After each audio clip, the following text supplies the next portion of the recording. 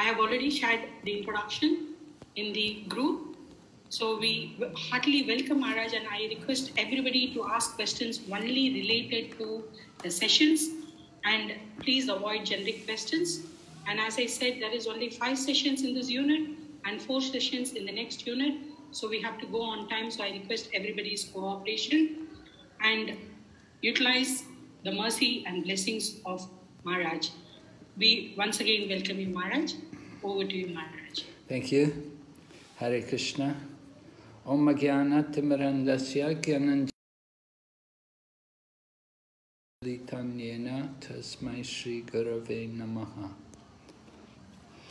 Nama Om Vishnu Padaya Krishna Pristaya Bhutale Srimati Bhakti-Vedanta Swami Niti Namane Namaste Saraswati Devi Gauravani Pracharine Nirvishesha Shunyavadi Paschatya Deshatarine Jai Shri Krishna Chaitanya Prabhu Nityananda Shri Advaita Gadadhar Shri Vasadi Gaur Bhaktavinda Hare Krishna, Krishna Krishna, Hare Hare, Hare Rama, Rama Rama, Hare Hare.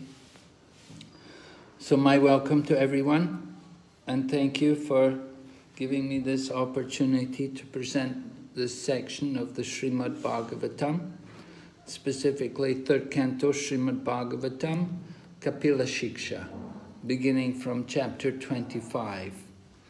Is everyone able to see the PowerPoint? Yes, Maharaj. Okay, good. All right, so as you can see, as Maharaji said, it will be 2 units, first 5 chapters and then 4 chapters. Let's see. So you finished chapters 20 to 24, and you heard about the appearance of Lord Kapila Dev.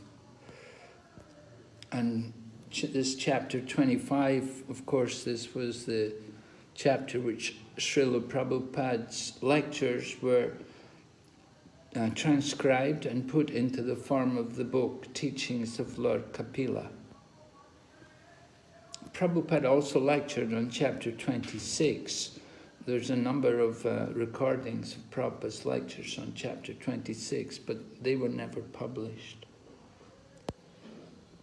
And because chapter 25 is more specifically connected to Bhakti.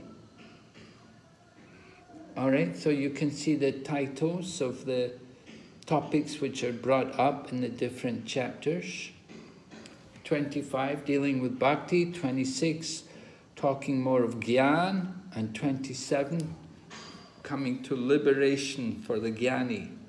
Then chapter 28 will describe Astanga Yoga. And 29, we'll hear about Bhakti, pure Bhakti, and Bhakti also in the modes. And then the other chapters, a little lighter than the first 5 chapters, shorter and less philosophical, more descriptive. We'll hear about Tamagun, and then Rajagun, and then Sattvagun, and we'll hear about Devaki's Bhakti in the final chapter. The result of Lord Kapila Dev's teachings to his mother will be described in the final chapter, 33. We've stated here, what happens if we do not even follow Karma Yoga? Then the results will be that we will simply be on the material platform, and we will be under the influence of the modes of nature. So Lord Kapila Dev is going to describe to us about the mode of ignorance, the mode of passion, and the mode of goodness. And conclude, the whole chapter is concluded with Maitreya describing about Devahuti's Bhakti. All right, so chapter 25, the glories of devotional service. Here's the very wonderful illustration. Lord Kapila Dev seated there above his mother, His mother is inquiring from her exalted son.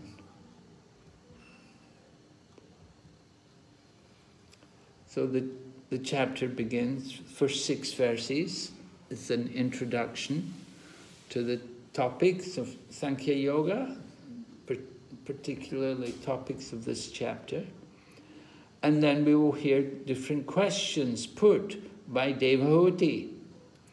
Devahuti is a very intelligent lady. Remember, who's her father? Who's the father of Devahuti? Maharaj Manu.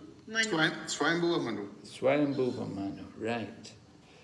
And how did it happen that she got married to Kardama Muni? Who arranged that? She expressed her desire and Swayambhuva Manu, how did on the instructions of Brahmaji, arranged it. Was it the instruction? Who instructed Devahuti about Kardama? Narada Muni. Yes, I think so. I think Narada Muni was the one who had come and told her about Kardama. And so she had her desire, and her father facilitated the desire of his daughter. How many daughters does Swayambhuva have? 9 daughters. Huh? 9 daughters. Swayambhuva Manu, how many? 2 daughters. 3 daughters. 3 daughters. 3 daughters. Prasuti, Akuti, Devahuti. 3 daughters and 2 sons. Yes, right. Getting a bit confused here, right? Who had 9 daughters? Kardama Muni. Kardama Muni and Devahuti, yes, they had 9 daughters. What happened to them? They have been married to the different rishis at that time. Right, yes. They were given in marriage. Good.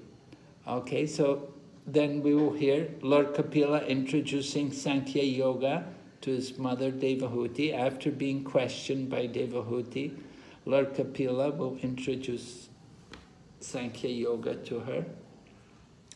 And he will go on to describe about the supremacy of Bhakti, verses 20 to 27. We'll hear about why Bhakti is superior, how it is superior to other forms of yoga, specifically karma and jnana yoga.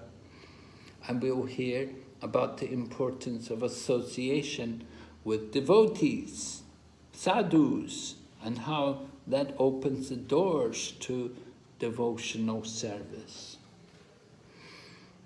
And then Devahuti has more questions. Prabhupada used to say intelligent people will have questions. So Devahuti is a very intelligent lady, and she does have very nice questions, which is actually the whole theme through these chapters is based on the questions of Devahuti. And then the final section of the chapter, Lord Kapila will describe Sankhya as a combination of devotional service and mystic realization. So that will be the concluding section of the chapter, right? So you can see the different sections here. There's 5 sections, 6 sections there. The connection with the previous section. Kardama Muni had taken sannyas, leaving Devahuti with their son, Kapila. Shonaka Rishi desires to hear now about the activities of Lord Kapila and his instructions on Sankhya philosophy. So where is Shonaka Rishi? Where is he? Naimisharanya. Right, he's in Naimisharanya. So he's speaking to, who is he speaking to? Suji Maharaj. Shaunaka Rishis. Shonaka Rishi is the head of the sages, and he's addressing Questions to Sutta Goswami. Sutta Goswami. Thank you. Sutta Goswami, right. Sutta Goswami was there. He was elected. He was put there to speak after Lord Balaram removed Ramaharshan. Then the son of Ramaharshan, Sutta Goswami, took over. So Shonaka Rishi wants to hear about the activities of Lord Kapila and his instructions on Sankhya philosophy. So it had been described how Kadama Muni and Devahuti had a son. What was special about their son? He's the Supreme Lord himself. Right. He's the incarnation of the Lord, right? He is the Lord himself. So Sutta Goswami continues narrating this conversation which took place between Vaidura and Maitreya. Maitreya and Vidura, they were discussing this, and Sutta Goswami was describing to the sages in Naimisharanya. Right, here's the first verse. Sri Shonaka said, although he is unborn, the Supreme Personality of Godhead took birth as Kapila Muni by his internal potency. He descended to disseminate transcendental knowledge for the benefit of the whole human race. All right, so Shonaka Rishi is describing how the Lord, Kapila Muni is the Lord, and he's come as the son of Devahuti, and his purpose in coming to disseminate transcendental knowledge for the benefit of the whole human race. And so the incarnations of the Lord generally come with this purpose. They want to do some good for the world, and Kapila Muni's particular purpose was to give this transcendental knowledge.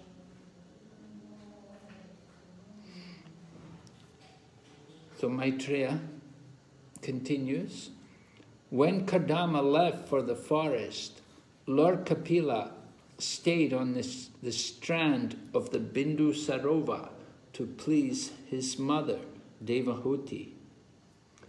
When Kapila, who could show her the ultimate goal of the absolute truth, was sitting leisurely before her, Devahuti remembered the words Brahma had spoken to her, and she therefore began to question Kapila as follows.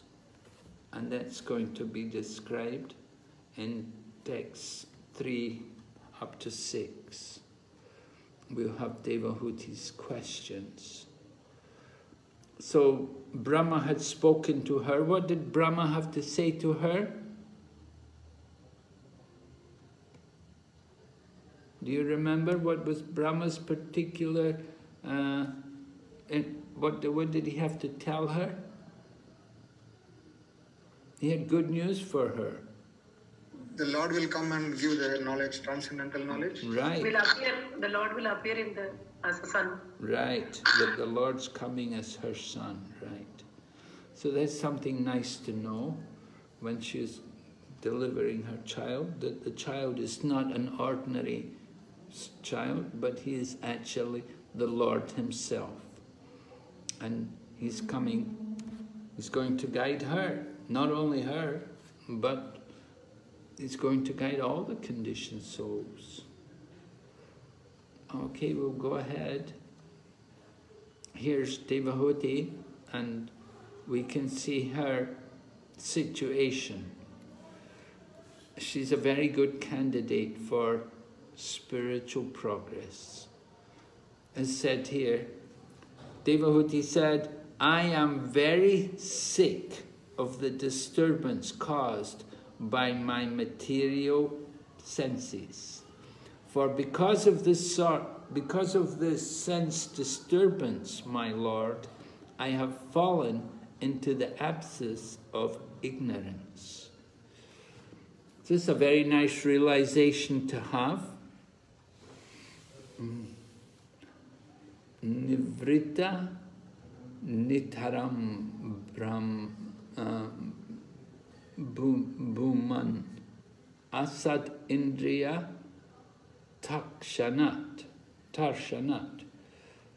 She is very sick of the disturbances of the senses, the material senses. Asad Indriya Tarshana. The senses always disturb us. 5 senses always disturbing us. So Devahuti understood this is a very nice realization for a woman to have. Generally, we don't find that women are so much able to understand these things, but Devahuti is a very enlightened lady. All devotee ladies actually are enlightened ladies. The devotee ladies are different from ordinary materialistic-minded ladies. So Devahuti says she's sick of this disturbance. This is a very good qualification. And can you think of any similar situations in our Srimad Bhagavatam studies? Kunti Maharani. Yes, what was going on? What happened to Kunti? Go ahead, tell me. What did she say? What did Kunti say? She wants the Lord to be always present, so she wants the miseries to continue with her. Oh, that the more there are miseries, do you know the verse? Yes, thank you, Mataji. Do you know the translation? There will be more miseries. If Lord is present, the Lord Darshan is there, they can overcome it very easily. Yes. Queen Kunti prays, I wish that all these miseries, what's the word for miseries? Vipada. Vipada, right. The first word in the verse. Vipada shantusha sattvad tatra tatra chakat. I wish that all these miseries would happen again and again, so that I might see you again and again. For seeing you means I will no longer see birth and death. So, and then we have also Queen Kunti saying that Janma Aishwarya Shrutashribir Etamana Madapuman. Yes, do you know the rest of the verse? Tvam akinchana gochara. What's the meaning? Can you explain to me? Even though I don't have any qualification, and Aishwarya and all are like pride, giving me pride. So you are the akinchana gochara. You are the master of those who have nothing else, nowhere else to go. So akinchana gochara means? Materially impoverished. Yes. Shelter of the material. Materially impoverished. Right. Those who are on the path of material progress cannot know me.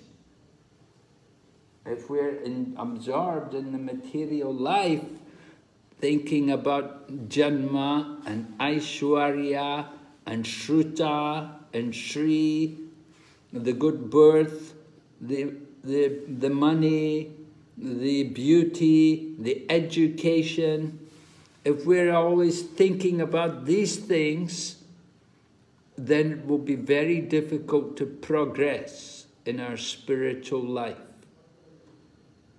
So when we become disgusted with these things, sick of them, then we become a good candidate for spiritual progress.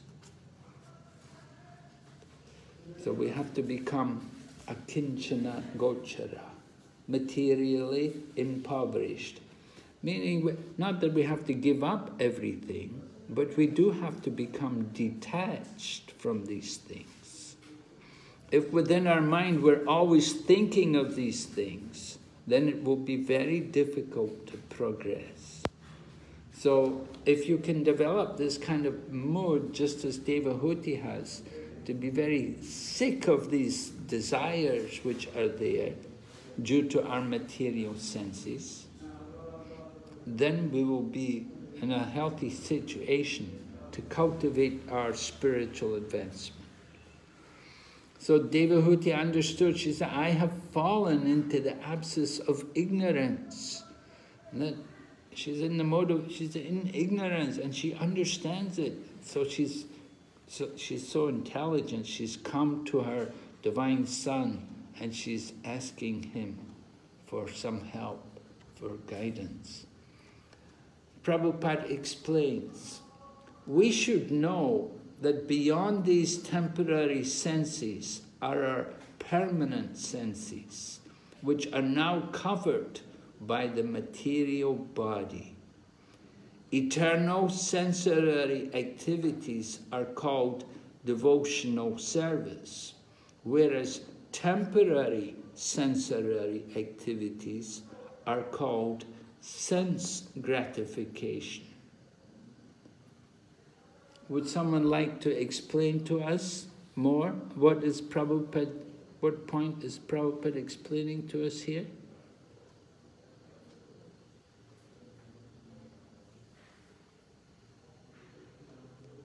I mean, an ordinary person, a conditioned soul, hearing this, they will be puzzled. Could you explain it in simple words?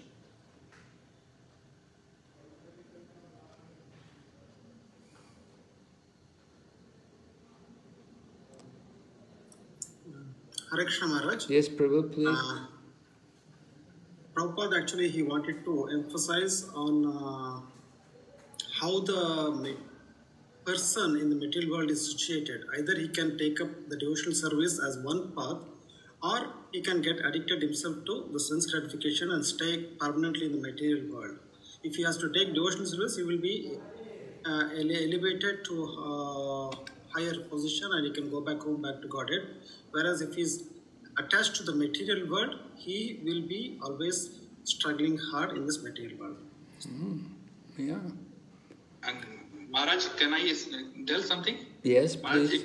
Maharaj, it looks like that Yukta Vairagya, or we can say we have to use our senses in the for the serving to the master of the senses, like Krishna, Rishikesh and Rishikesha. Ah, yes. Very good, Prabhu. Yes, that's a good verse to bring up in relation to this. That our senses have to be used in the service of the master of the senses.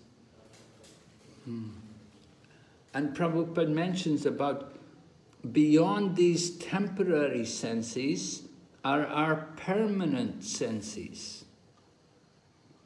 So we have the material senses, but we have also the permanent senses, if you like, the spiritual senses, which are covered by the material body. So, which senses are we meant to use in the service of Krishna? The permanent senses. Right, yes, the permanent senses. They're the ones which are meant for devotional service. Unless one becomes tired of material, no opportunity to hear transcendental messages from a person like Kapila. Tired of sense gratification. It's a good qualification to actually hear. If we still have within our world, then it will be very difficult for us to hear the transcendental knowledge coming from a person like would come. Many people would come to hear him, but not everyone would take Prabhupada's message or Prabhupada's teaching seriously, because they still have the desire to enjoy the material world. Prabhupada came to teach pure devotional service. He's delivering the message of Rupa Goswami, and Rupa Goswami is delivering the message of Sri Chaitanya Mahaprabhu. And they're teaching about pure devotion, but not everybody's ready for that. They still have within their mind this desire for happiness in the material world. However, Devahuti, she's ready. And she expressed that she was tired.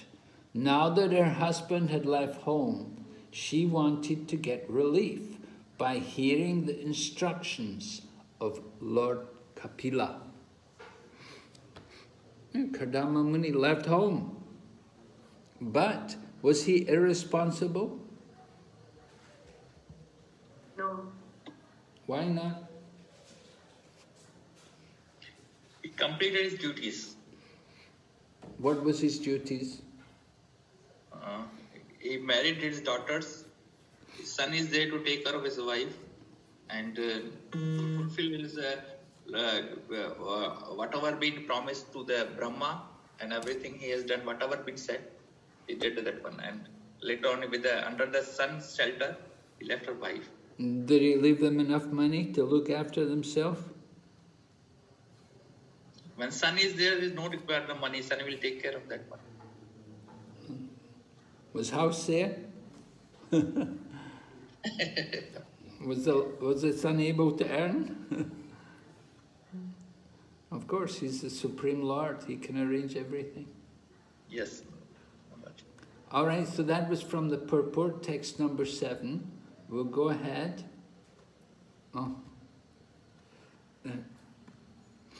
A comparison to a situation which is described in the 6th canto in relation to the story of Maharaj Chitraketu.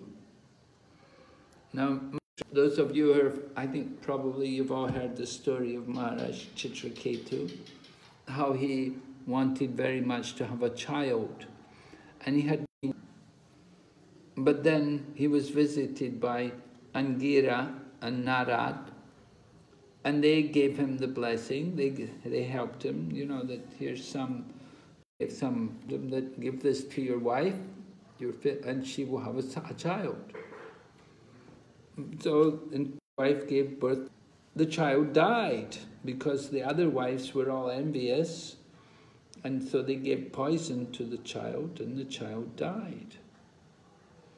And so then Maharaj Chitraketu was really in a lot of pain, a lot of misery. He was really suffering. And so here we have Angira instructing Maharaj Chitraketu. He says, when I first came to your home, I could have given you the supreme transcendental knowledge. But when I saw that your mind was absorbed in material things, specifically, what did he want? What was the material thing he was absorbed in? He wanted a son. Yeah, he's a king. Naturally, he wants a son. You have a kingdom, you have no son, no, then what's the good? Nobody to pass the kingdom on to. So he got his son. He said, so Angira said, I gave you only a son who caused you jubilation and lamentation, right? Harsha Shok. The son was going to be the cause of jubilation and lamentation, and the sages warned Chitraketu that this son will be the cause of jubilation and lamentation. So Maharaj Chitraketu thought, oh, no problem, let's have the son, we'll be happy, and we'll deal with the lamentation when it comes.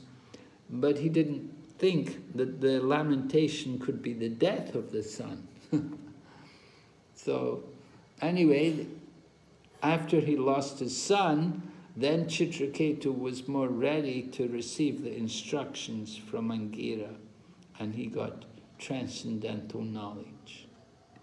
So, similar situation. So, we want you also, little exercise for you, to share your realizations of situations in your life when you became more serious about self-realization. How many people do we have in the class this evening? 26, Maharaj.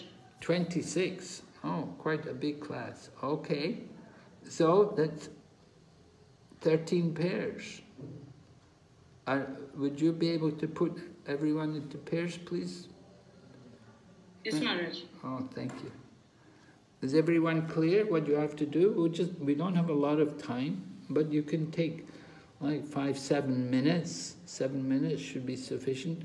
Share your realizations. You should each have some kind of realization, some situation in your life when you became more serious about self-realization.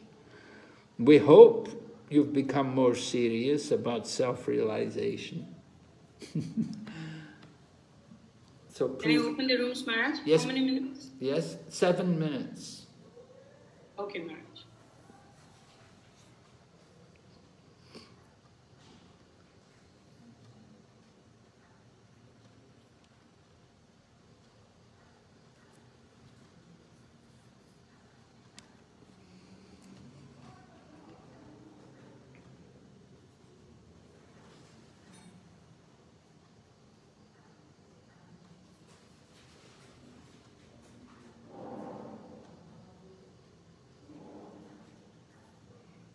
Hare Krishna.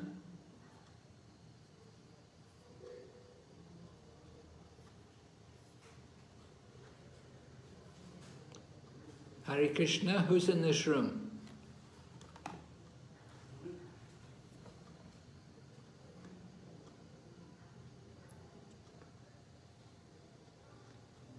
Sri Prada Radha Devidasi. Mataji, Hare Krishna.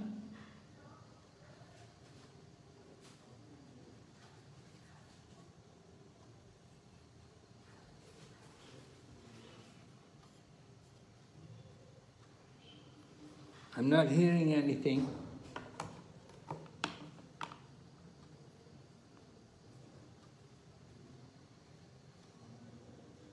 Hare Krishna, Sri Prada Radha Mataji, Radha.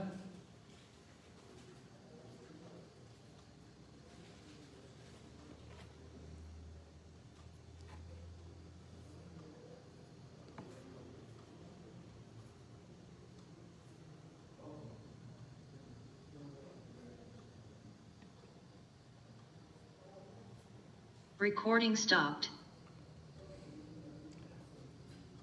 Padmasundari Mataji. Padmasundari Mataji, you know, I was put into a room there. There is nobody in that room. There's nobody speaking. There is nobody in that room. So I just put you outside, Maharaj. I thought there was some name there. There was some name, somebody. Yeah, because one person logs. There is a Mataji here who hasn't joined the discussion. Mataji, I was there waiting. No one joined. Mukunda Murari Prabhu didn't join Rajeshwari Mataji. So, can you go out and come in, Rajeshwari Mataji, because I couldn't move because I'm requesting, they are not joining. So they're just not there. It means that they pretend they're there, but they're not actually there. Maybe they went to the restroom, Maharaj. Rajeshwari Mataji, please log out and log in. They're supposed to put their cameras on. Not everybody puts in, because MI has put a rule right now, Maharaj, that we are not supposed to force them to put the cameras on. Oh, really? Yes. It's because of that now we have no control on the virtual class. Who made that? But this class is from the Middle East, Maharaj. They are all from different parts of the Middle East. Oh, they're all from Middle East, huh? Yeah. Ex-Middle East devotees and Middle East. Only few are from India. Maximum are from Balram Desh, Mathura Desh are maximum, and other Krishna Katha Desh, that is Qatar, and Damodar Desh, Dubai, few of them are there. But Balram Desh, Bahrain, and Mathura Desh, Muscat are not majority. Okay. That time is the evening, Maharaj. Yes. You're right, I know. For them, it's not an issue. They wanted this time only because many are office and temple. Yes, right. I know. I gave classes for them before. I was like 9 till 11, not 8 to 10, 9 till 11. All the teachers struggle to give the class here, Maharaj, because of their timing. Oh, yeah. And being in Mayapur, you feel so sleepy at 10 o'clock. Oh, I know. Easiest thing is to go there and be in the Middle East. When I was in the Middle East, I am from Middle East, Maharaj. I am from Krishna Kathadesh. I stayed there for 21 years. Oh my God. When I was there, I don't feel. I stay here 6 months, I stay there 6 months. It's like that. Oh, okay. 5 months in Mayapur, 1 month in Parikrama and touring, and 6 months I stay there. Because the rule is I have to be in the country for 6 months according to my husband's visa. Oh. I stay here and there, Maharaj. The last 2 years, I'm now settled in Mayapur. I was praying Krishna, please, and Mahaprabhu to make me to be in Mayapur. So with family, I'm now in Mayapur. By all your blessings and mercy. Okay. And 4 minutes is there, Maharaj. 2 minutes more? 4. Only 3 minutes gone. Okay. Maharaj, you will be able to give class on 17th because there is a class according to the schedule on 17th, the day on the Adivas. The day of Adivas? Yes. For Gaur Purnima? Yeah? Yes. Yeah, I don't 18th is Gaur Purnima. Huh? 18th is Gaur Purnima. I don't need to do the Adivas. I don't. Okay, Maharaj. Because I have to make the change in the schedule. Yeah. I've sent the schedule in WhatsApp, Maharaj. Okay.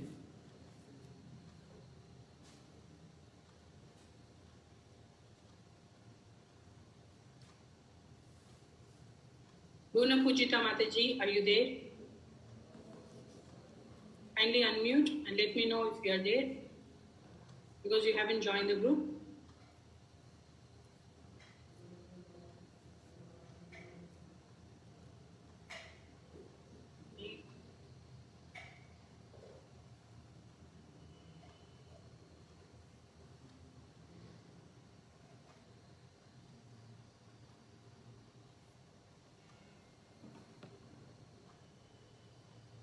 Okay, I think we can close everything. Yes, Mother, 1 minute time.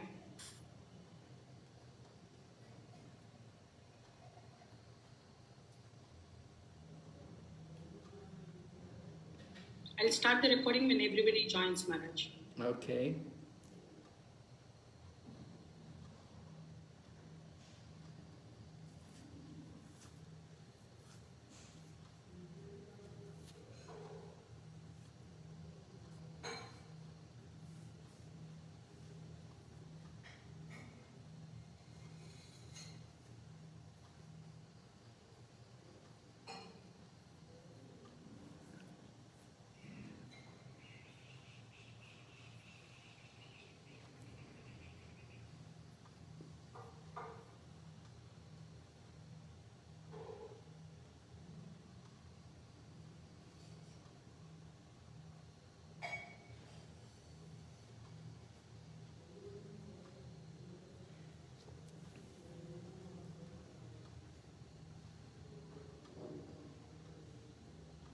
Recording in progress.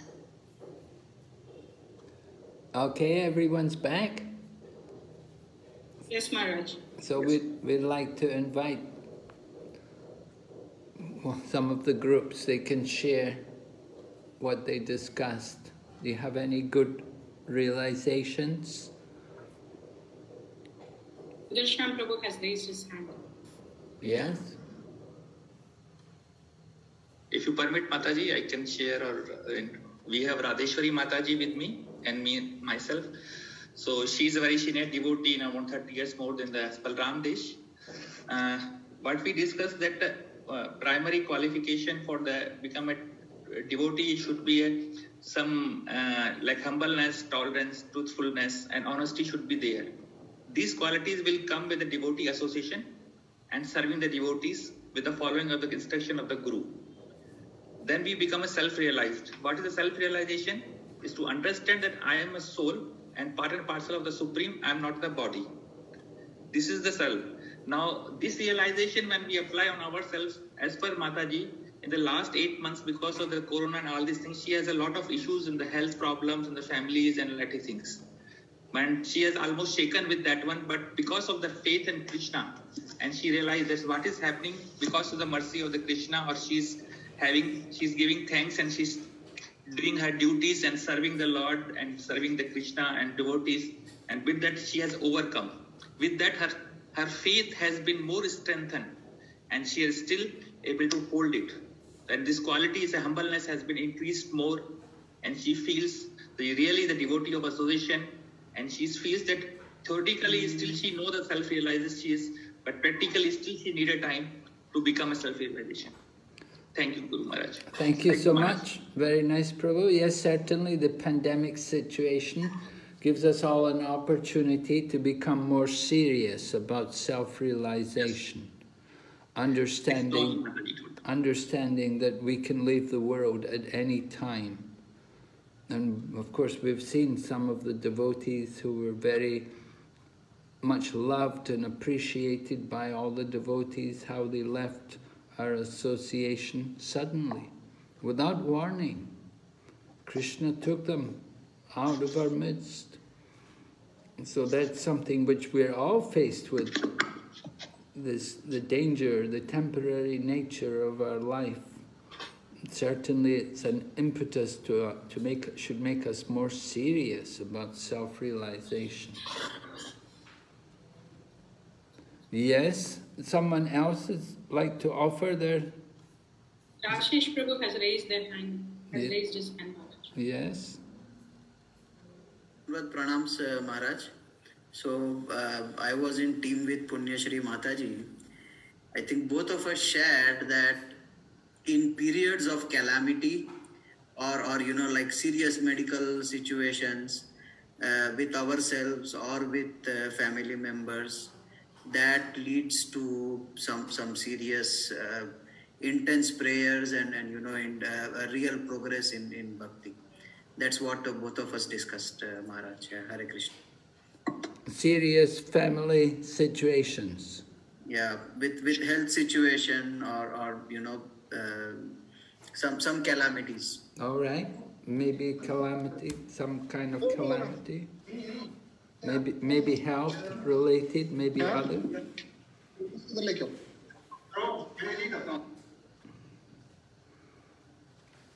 And when we become more serious about self-realization, then what will we do?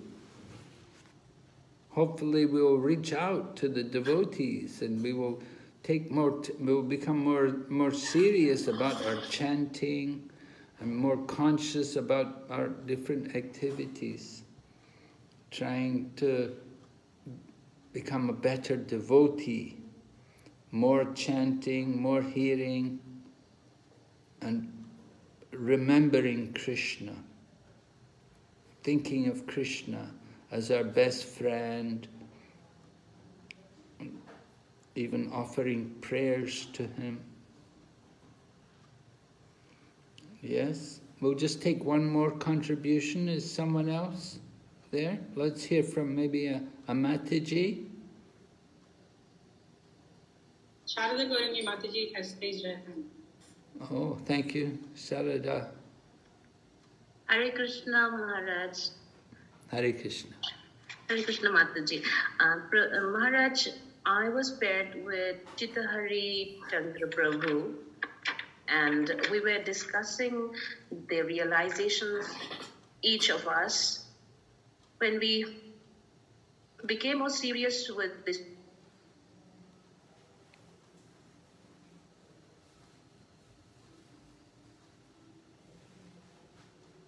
Mataji, we can't hear you. Hare Krishna.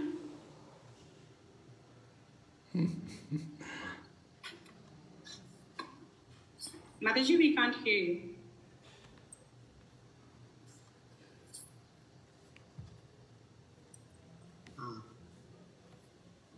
Maharaj, I think we lost her. Yeah, we lost her. All right. Hare Krishna. Yes? Maharaj, The group wants to contribute. I just told, the only thing is what we discussed in the respect to our realizations on the becoming more serious was that like association, Maharaj.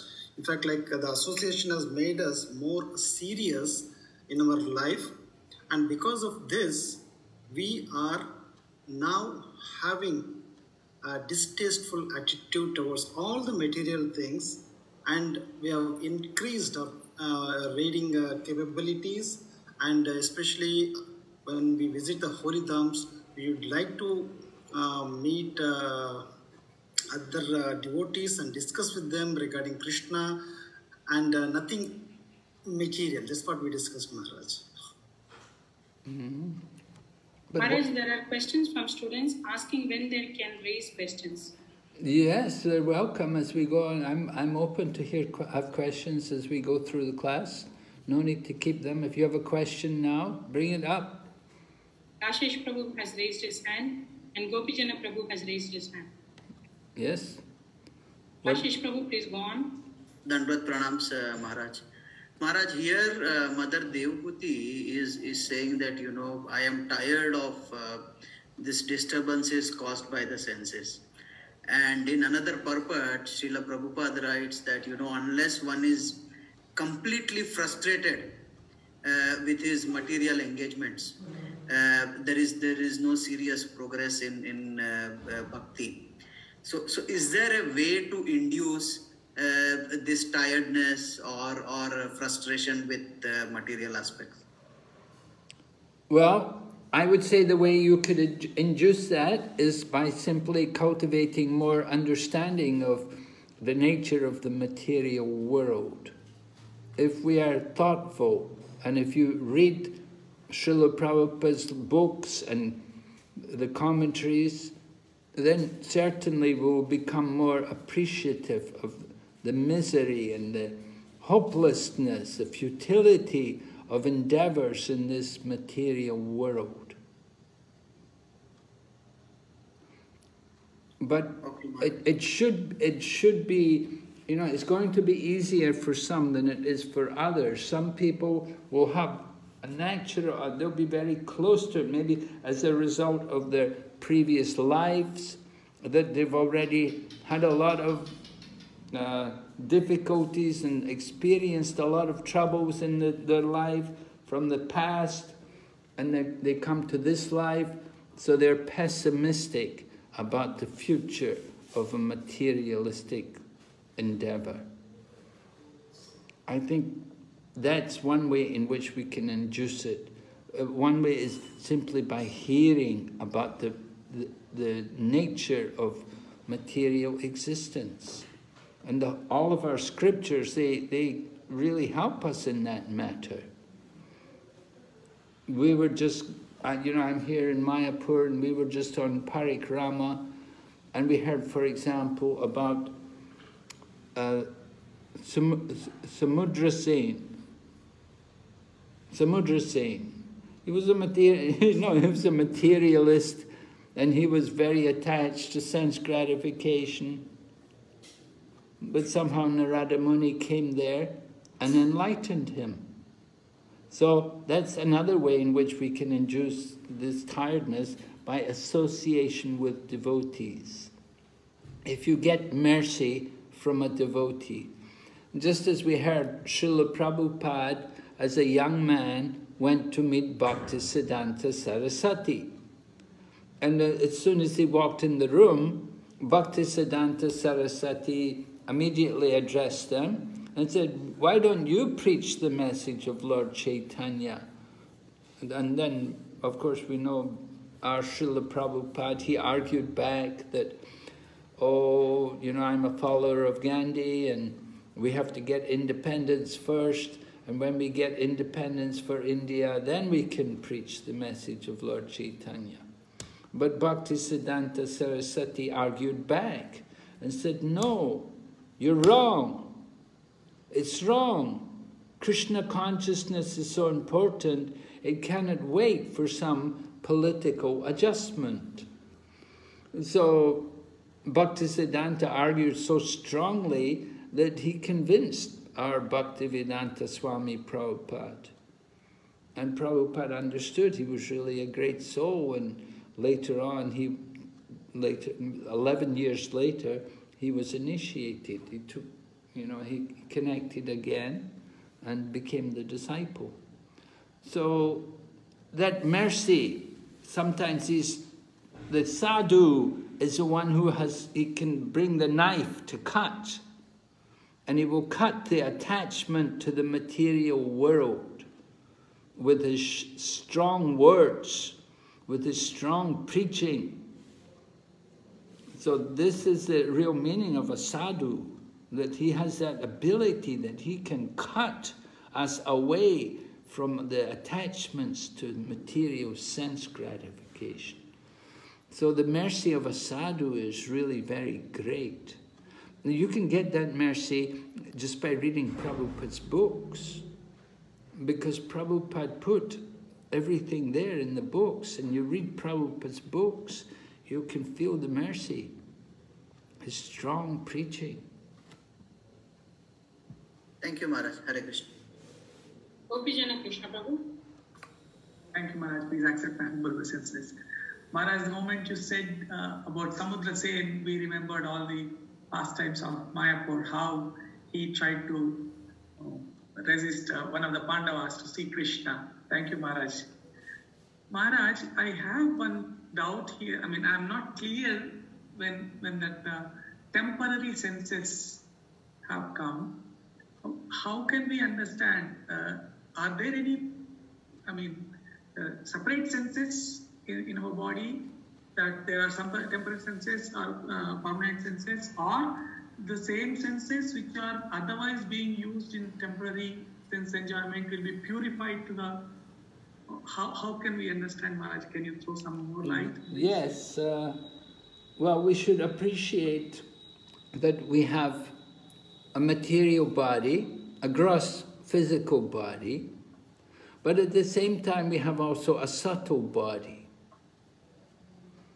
And finer than the subtle body is the spiritual body.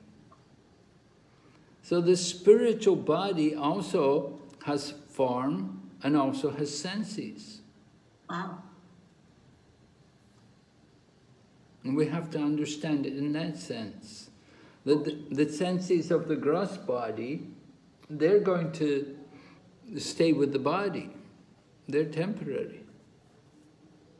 But the spiritual senses, they're accompanying with the soul.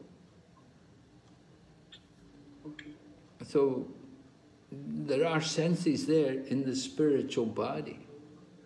And those senses in the spiritual body are dedicated, fully engaged, simply in the service of Lord Krishna. They have no other purpose, no other function, no other consideration. Because it's a spiritual body. That's how I understand it, Prabhu. Okay. All right, we'll go ahead. There's one more hand raised, Maharaj. Venkateshwar Govinda Prabhu. Oh, really? Okay. Yes, Prabhu. Hare Krishna Maharaj, Danda Pranam Maharaj. Hare Krishna. Hare Krishna. Maharaj, Devahuti, being the wife of Karma Muni, a great devotee of the Lord, we also have this sloka, Sadhu Sangha, Sarva Shastra Hoy, Lava Matra Sadhu Sangha, Sarva Siddhi Hoy. And Maharaj, in 325.7, she is saying that I am very sick of the disturbances, Maharaj. Yeah, because she's always stayed with the devotee, a dear devotee of the Lord, who always meditates on the Lord. And what made her to say that she is sick of the disturbances, something related to material? Having received the Sadhu Sangha for a long time, long period of Kardama Muni, but still she says that she is very sick of the disturbances due to her material things or something like that. Maharaj, how do I understand this? Well, you've studied the previous chapters. You've heard about what happened with Kardama Muni and Devahuti. You know, they didn't exactly go for Sadhu Sangha. You know, they went off to enjoy. They went to, Devahuti desired to have a child, And Kadama Muni made all arrangements for their sense gratification, because in order to produce progeny, he understood that we have to create a little more passion. And so he created the aerial mansion, and then they went off to places like Mount Meru, and they enjoyed all kinds of very heavenly atmosphere, and they had a lot of what you might call, not exactly sadhu sangha, because they were busy in the matter of progeny. They had 9 daughters and 1 son. And so they were busy with these things. And so that's not really sadhu sangha. They were focused on that. And now, but then Kardama Muni, he had told before at the time, once we have a child, I'll be going. And so he kept his promise. He remembered. He'd done his duty as a husband. He'd given the wife the child. Now he has to go and perfect his life. We'd say, well, why does he need to leave home? He's going to look for God. God's already there in his home. He doesn't need to leave. But no, he'd made the promise that he should leave. He went to show the example also. Prabhupada explains that there's no need to leave home, provided the home is conducive to spiritual advancement.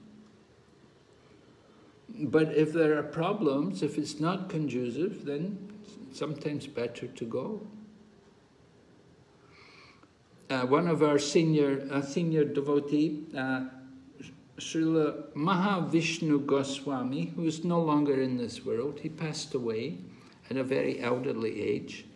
But he mentioned, he used to say, he said, it's better to go, and when you go, they will say, where did he go? Where's he gone? But if you don't go, they'll wonder, when is he going? If the family are saying, when are you going? It's not very good. But if they say, where is he gone? That's okay. Thank you, Maharaj. Hare Krishna. Okay, we'll go ahead. Right, Devahuti's questioning to Kapila Muni, to Lord Kapila. First of all, dispel my illusion due to my false ego and created by your own Maya. Question 1. Explain about Prakriti and Purush, and then it's answered in verses 12 to 27. And then Sankhya philosophy, as is well known, deals with Prakriti and Purush. Purush is the Supreme Personality of Godhead, or anyone who imitates the Supreme Personality of Godhead as an enjoyer. And Prakriti means nature. In this material world, material nature is being exploited by the Purushas, or the living entities. The intricacies in the material world of the relationship of the Prakriti and Purush, or the enjoyed and the enjoyer, is called samsara, or material entanglement.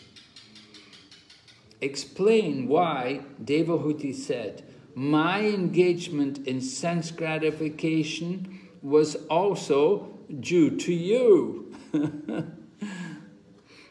So, why would Devahuti say like that? My engagement in sense gratification was also due to you, due to Lord Kapila. Lord Kapila is the Supreme Lord. So how can Devahuti say her engagement in sense gratification was due to him? Would someone like to offer a suggestion?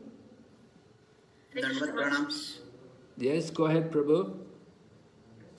Yeah, so because the material energy also works under the supervision of the Lord, So she's saying here that, I was entangled because Maya also works under your directions. Yes, very good, right. The material energy is the Lord's direction.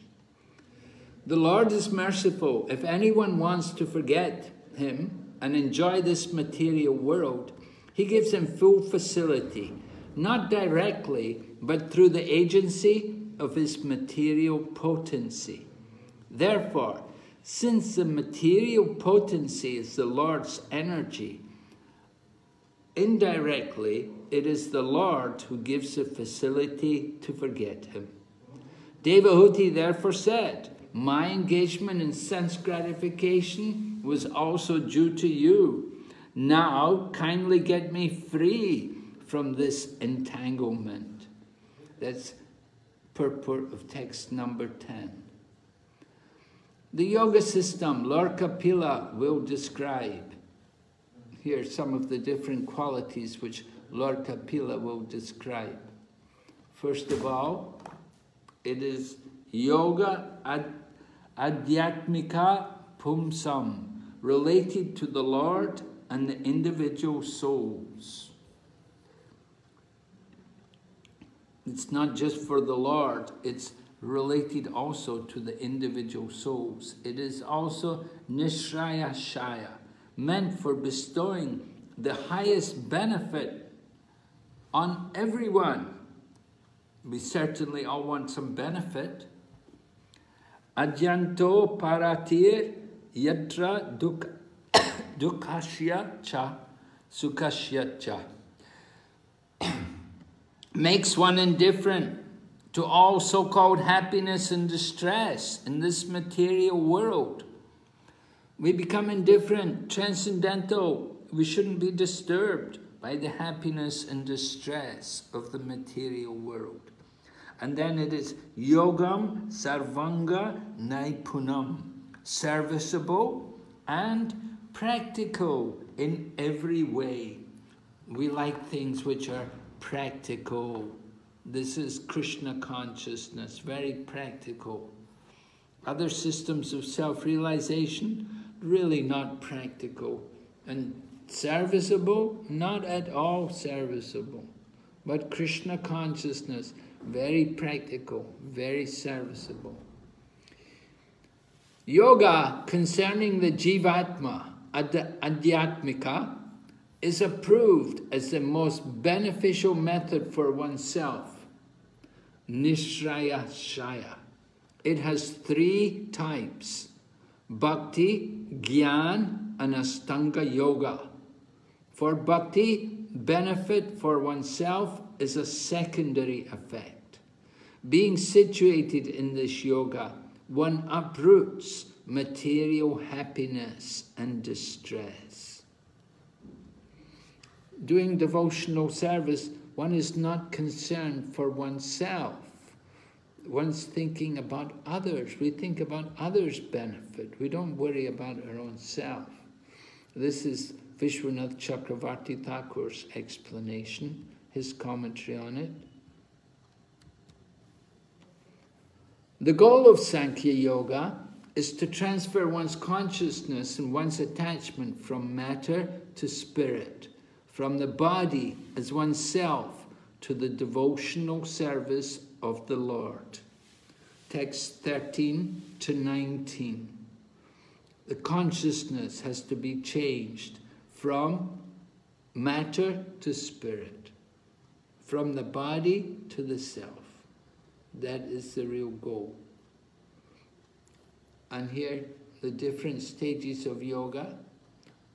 First of all, we have to distinguish between matter and spirit, Krishna consciousness and Maya consciousness. So Maya consciousness, this is for those in the bodily concept, they're only concerned with matter. So that's Maya consciousness. But those who are on the spiritual platform, they want to be Krishna conscious. Then we should understand that the mind, chetas, is the cause of bondage and liberation for the jiva. Attachment to the gunas causes bondage. but attraction for the Lord causes liberation. We want to get free of these modes, the gunas, these ropes which are tying us to the material world. How to do it? By becoming attracted to the Lord. So this is a secret. Prabhupada was always trying to encourage the devotees to become more attracted to Krishna, painting Krishna, doing things for Krishna, printing books for Krishna, cooking for Krishna, everything. Get attracted to Krishna. With this understanding, we must purify our consciousness through devotional service so that we can stop identifying ourselves as enjoyers and controllers and become situated in our constitutional position as Krishna's servants. All right, so purification. Stop thinking we're the enjoyer. We're not the enjoyer, and we're not the controller. Remember our constitutional position. That's a big step up to get through that. By practice of knowledge and renunciation and devotional service, one sees everything in the right perspective and becomes indifferent to material existence, and the material energy acts less powerfully on him. So when we actually practice devotional service in the proper manner, then automatically knowledge and renunciation will awaken there within the heart of the devotee. As we said, devotional service is serviceable and practical. So this knowledge and renunciation, they follow wherever there is devotional service. We just have to endeavor to be a devotee. A devotee means to be the servant, not to be the controller, not to be the center, but to be the servant. Going ahead, text 19. Perfection in self-realization cannot be attained by any kind of yogi unless he engages in devotional service to the Supreme Personality of Godhead. For that is the only auspicious path.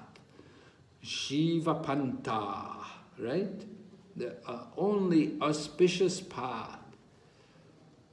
So any other kind of yoga won't give us the same result. We have to do devotional service. Text 20, an important verse. Prasangam acharam pasam atmana kavayo vidu sa eva sadushu krito moksha dwaram apavritam. Every learned man knows very well that attachment for the material is the greatest entanglement of the spirit soul. But that same attachment, when applied to self-realized devotees, opens the doors of liberation.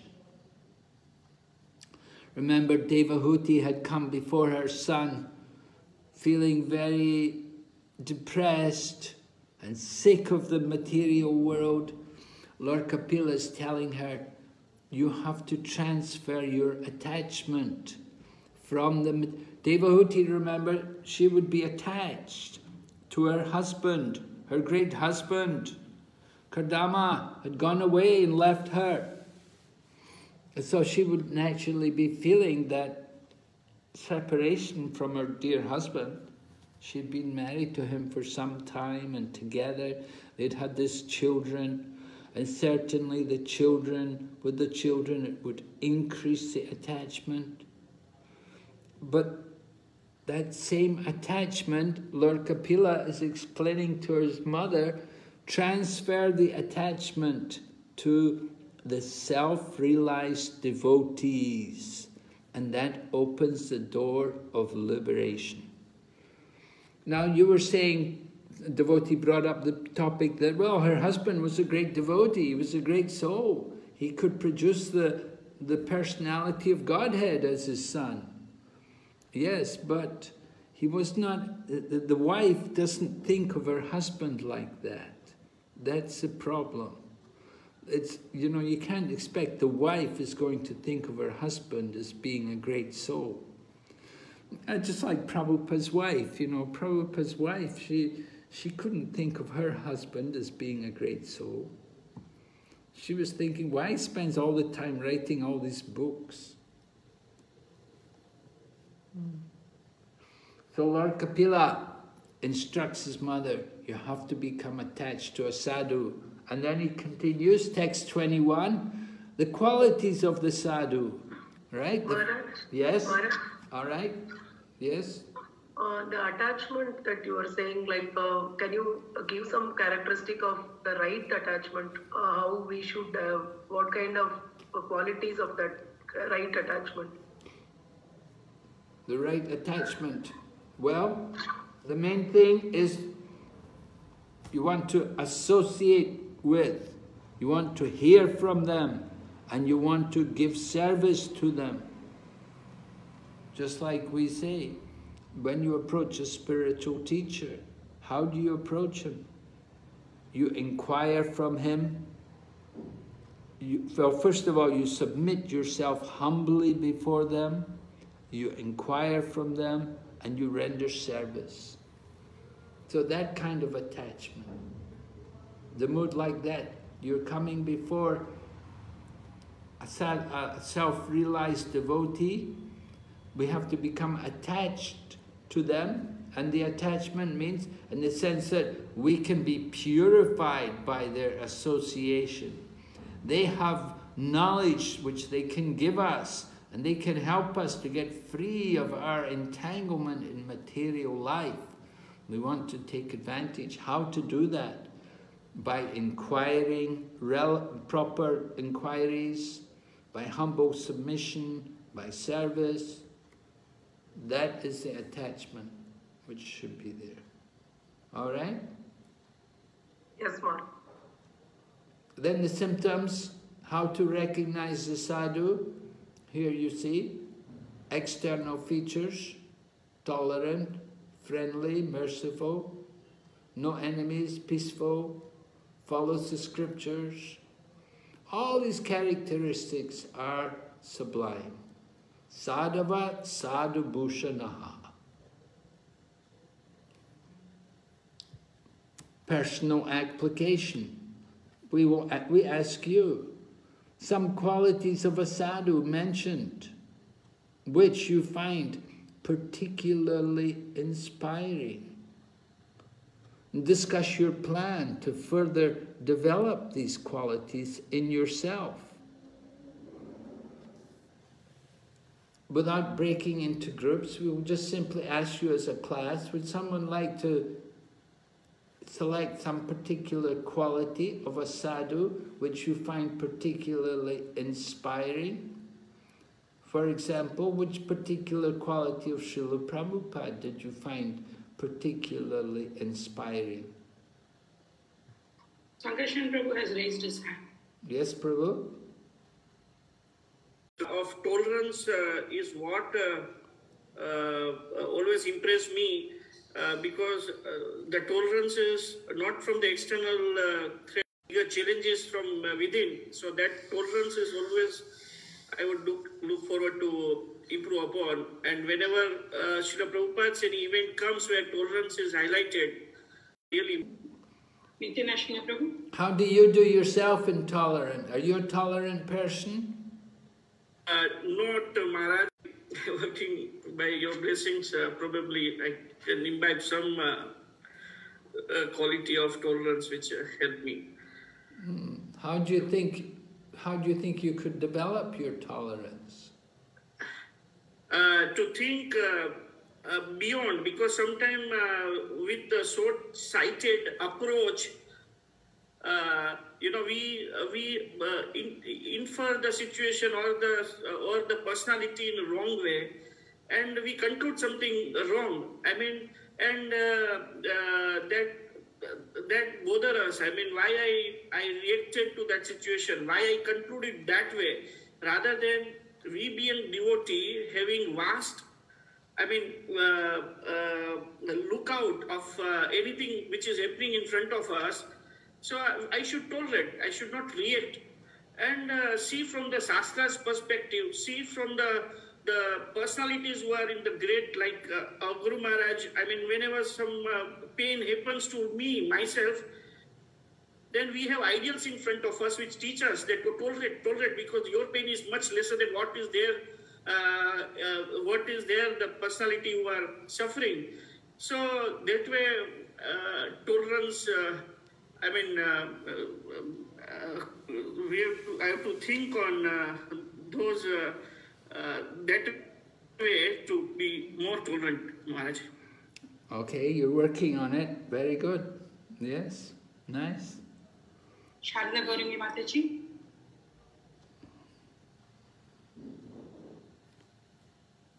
Hare Krishna Mataji. Am I audible, Mataji? The network is very bad. Yeah, you're audible. Please go on. Hare Krishna. Hare Krishna Maharaj, please accept my humble obeisances. The quality which I find in Prabhupada that's very inspiring is fearlessness. Oh, fearlessness. Yes. Yes, very good. That's a nice quality to inspire and be inspired by. How did you... At that age when Srila Prabhupada was very determined to follow the instructions of his spiritual master, it's very inspiring that at his age he is so fearless, and he has gone all the way from India where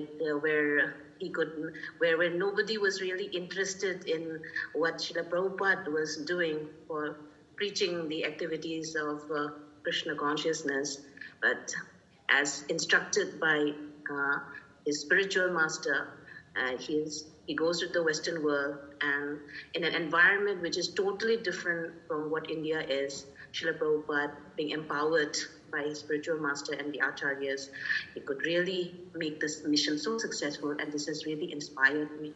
Hare Krishna. Would you be able to develop that quality in yourself to become more brave or but less fearful? Maharaj, I don't have any qualifications, but if I get the mercy of the devotees, I really would like to have this kind of fearlessness in me. Hare Krishna Maharaj. Well, no, we're asking you, the question is, how would you plan to develop this quality in yourself?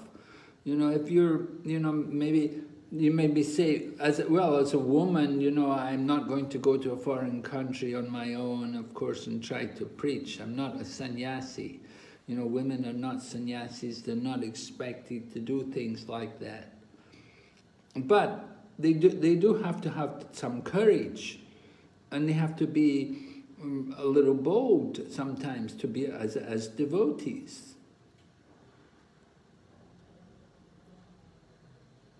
Right? Do you have that quality? Are you very afraid of showing people that you're a devotee? Not at all, Maharaj. I'm not afraid. I'm very proud to represent the mission of Srila Prabhupada, and I, as instructed by Srila Prabhupada, to wear the tilak wherever you go, just we do it.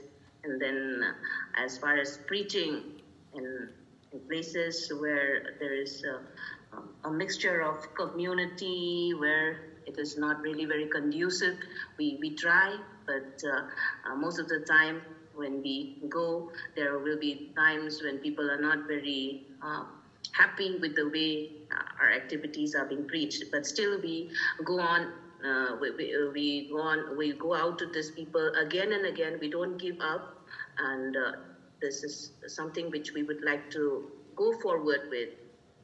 Okay. All right. Thank you. Thank you very much for that. Okay. Anyway, yeah, we should be inspired by some of these different qualities of the devotees. It's very important for us to learn from them and to cultivate something of their mood.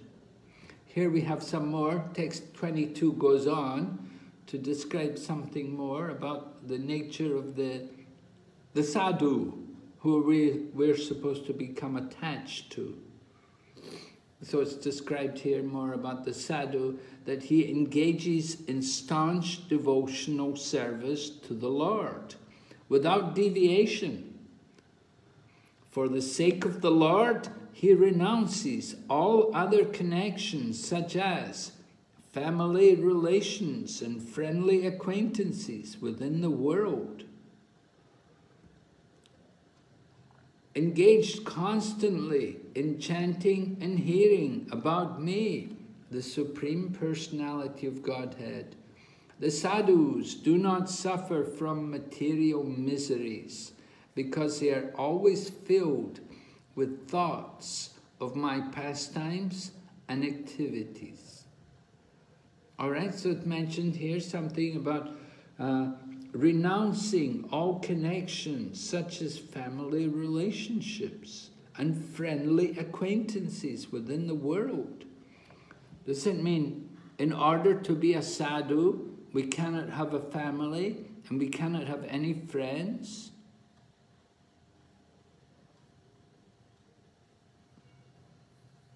Is that allowed? Is that proper? That in order to be a sadhu, we shouldn't have a family and we shouldn't have friends within the world. Do you agree? No, Maharaj. So what's your idea? You're not going to follow Kapila Muni, is it? We need not be attached to them, Maharaj. Yes, we don't need to be attached to them.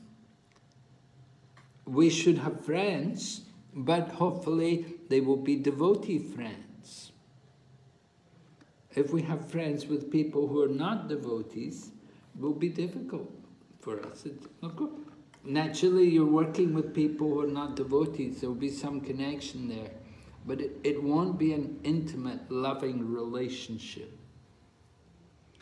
And as far as family relationships, I mentioned earlier that if the family is not an obstacle, so long as the family is not an obstacle to our devotional service, there's no reason to renounce.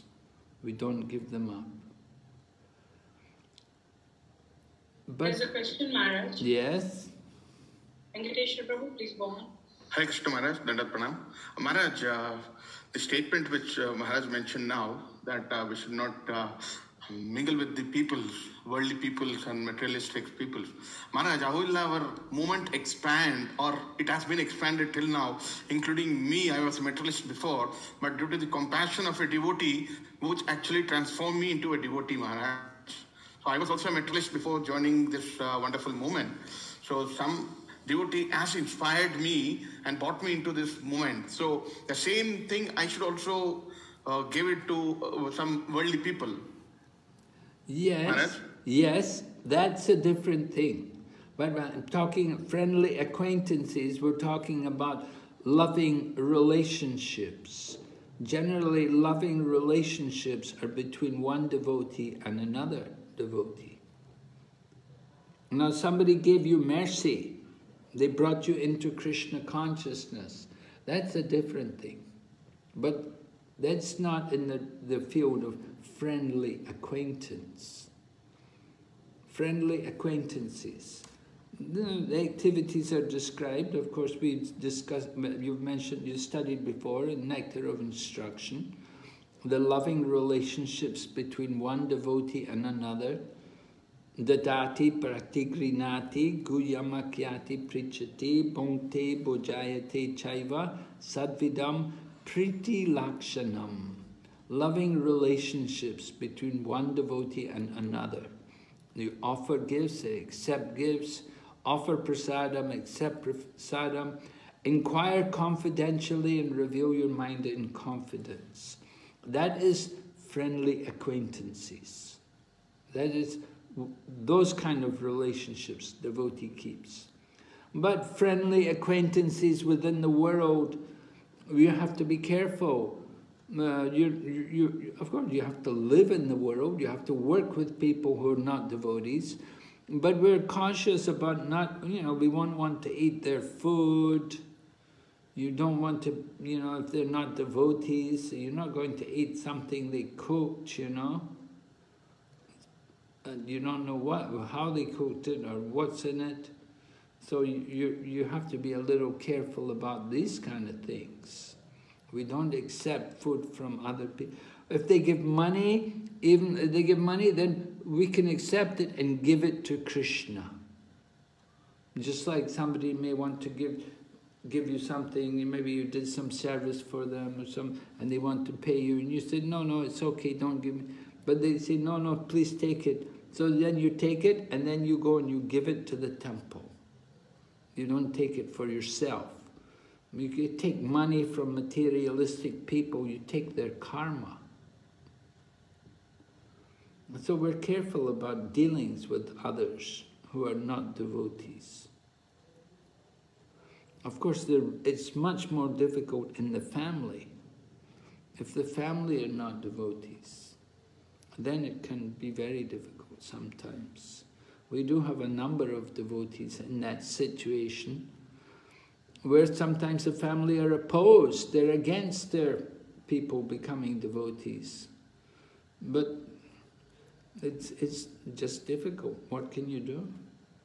You're in that situation. And Prabhupada, that's why Prabhupada left home, ultimately, that his family were not so supportive. For some time, of course, he remained, but finally he decided that no point to stay at home. Elder in age, and it was time to go. So he went to Vrindavan. All right, so these are some different symptoms about devotees. Maharaj, there is one more hand raised for question. Okay. Narasimha Prabhu. Hare Krishna Maharaj, Dandavat Pranam. Maharaj, my question is, like we have read in the purport in the previous slide, sadhus do not suffer from material miseries.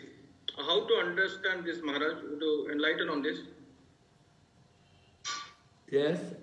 Sadhu does not suffer from material miseries. Means material miseries may be there, but he's not suffering. It's not going to cause him suffering. He can tolerate it, understanding that he's not the body, and he puts up with these things.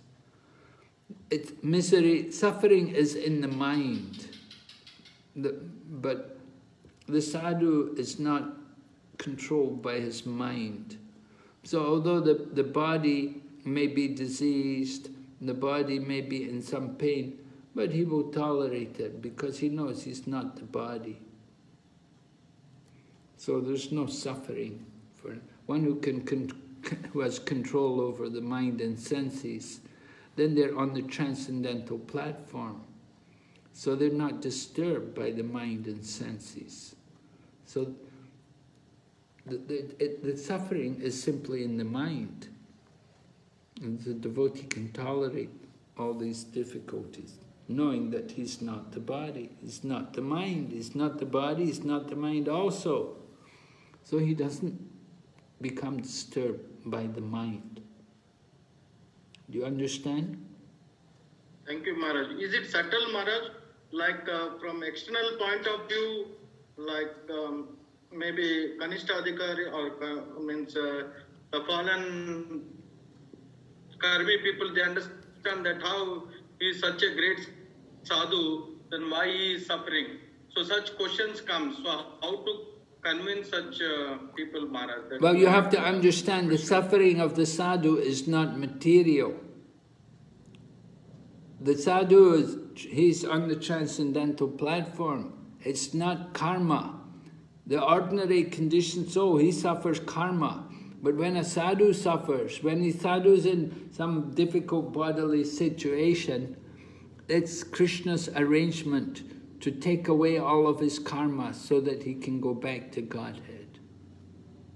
Prabhupada explains, There's the kitten in the jaws of the cat and the rat in the jaws of the cat. They're both in the jaws of the cat. It's the same place. But there's a kitten. Kitten's not worried, not having any problem. But the rat, he knows. He's in trouble. He's going to get it. The cat's really going to, going to kill him. So like that, devotee suffering is not like the suffering of a karmi or the conditioned soul. The devotee, his suffering is the arrangement of Krishna to take him back to Godhead. But the karmi, he's suffering. And he will suffer more. You understand? Thank you, Maharaj. Thank you, Maharaj. But Maharaj, like, Lord is so merciful and Sadhu is doing so much good to the people or good to the society, country. Why Lord should set bad example? The Lord wants to use the sadhus to teach other people. Just like Pandavas suffered.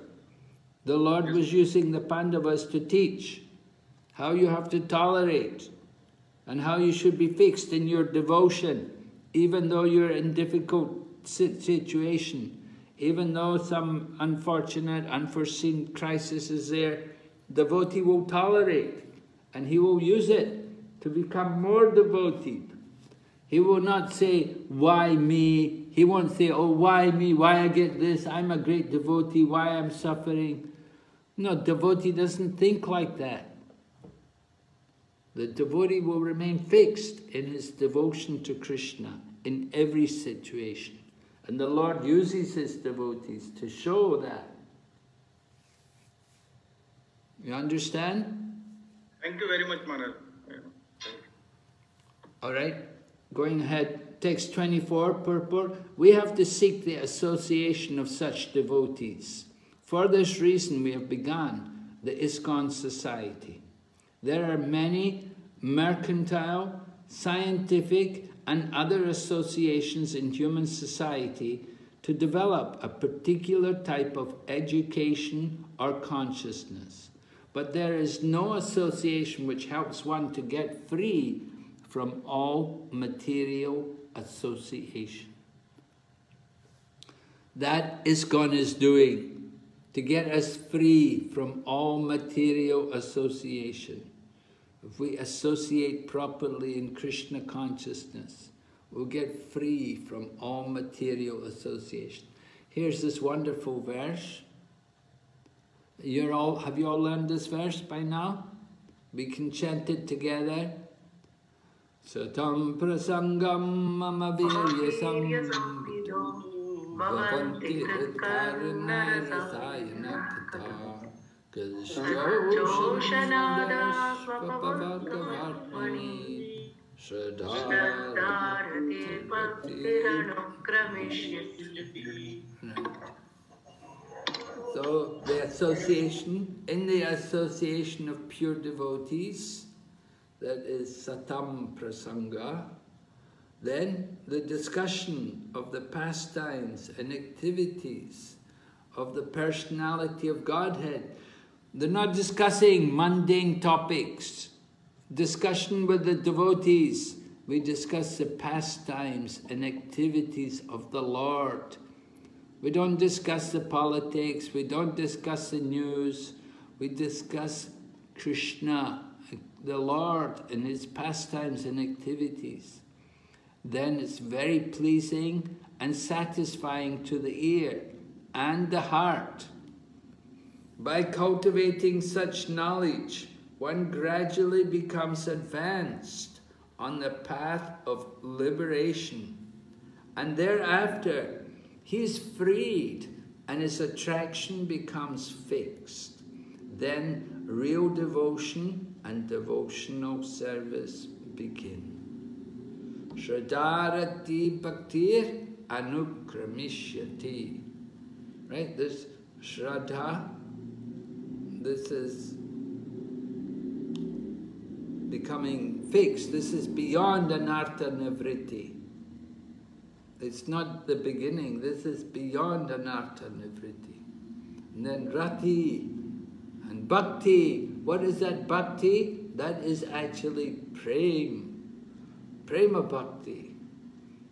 So real devotion and devotional service begin.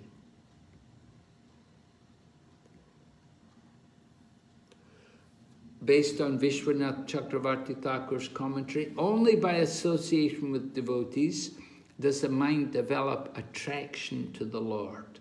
The stages are described here. The previous verse mentioned that association should be desired. Then faith or shraddha first arises.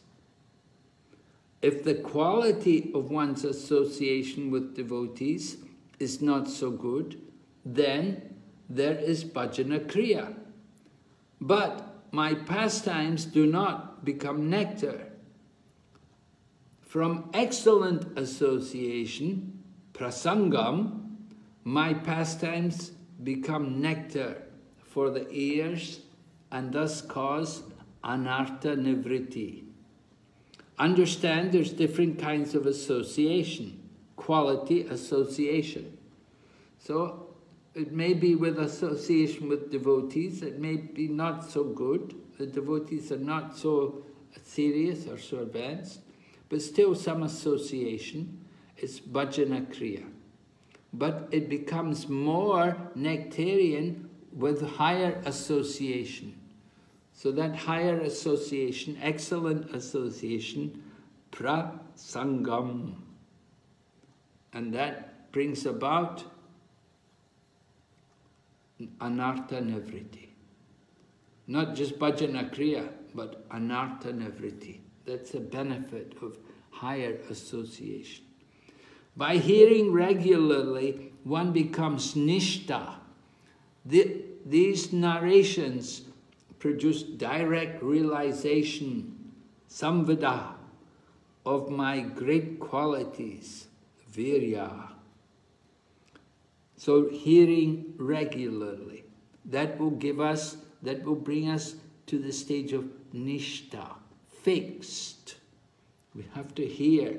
Prabhupada has the morning program, Srimad Bhagavatam. Every day you have to do hearing, chanting. Those topics then produce ruchi. They're pleasing to the ear and heart. Ritkarna rasayana. From the taste, Joshanat, of these topics, asakti, shraddha, and then bhava, faith, or rati, for the Lord, who destroys material existence, appears. So be careful there where it says, Shraddha ratir bhaktir anukramishyati, Shraddha rati. Shraddha is this asakti, and the rati is bhava, and bhakti is prema. Finally, prema follows in this order. Anu. The bhakti explained by me now will be preached in the world following this sequence. This is the explanation to this verse given by Srila Vishwanath Chakravarti Thakur. It's describing how Lord Kapila is going to give bhakti. All right, Devahuti has more questions. Text 28. What kind of devotional service would be suitable for me to immediately attain your lotus feet? Sometimes devotees want that. They want something immediately. I want to get this quick. What's the quick process? Immediately I want to get a result. And then, what is the mystic yoga system that completely ends material existence and leads to the ultimate goal, the Supreme Personality of Godhead? So questions are there, text 28 and 29. Here's another question from 29. How many ways can we understand that yoga?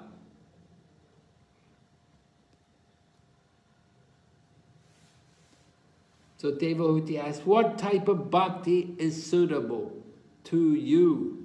And what is possible for a person like me, by which I can attain your feet, full of bliss? Oh, this is Bhanu Swami's translation. Okay. And then question 3. What is the gyan by which one understands tattvas? This is Bhanu Swami's text 29. So that question is answered in chapters 26 and 27, right? We'll hear about the jnani and what is the knowledge by which one understands these tattvas. And then, what is the yoga mentioned by you which is aimed at the Lord for liberation? How many limbs does it have? That will be answered in chapter. Maharaj, question 1 and 2, can we have that slide again?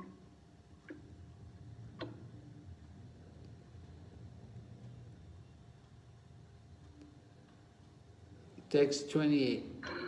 No, the Bhanu Maharaj quote that. Oh, Bhanu Maharaj's, okay. But we don't have Bhanu Maharaj's first question. We have this one, text 28, Bhanu Swami's. Thank you.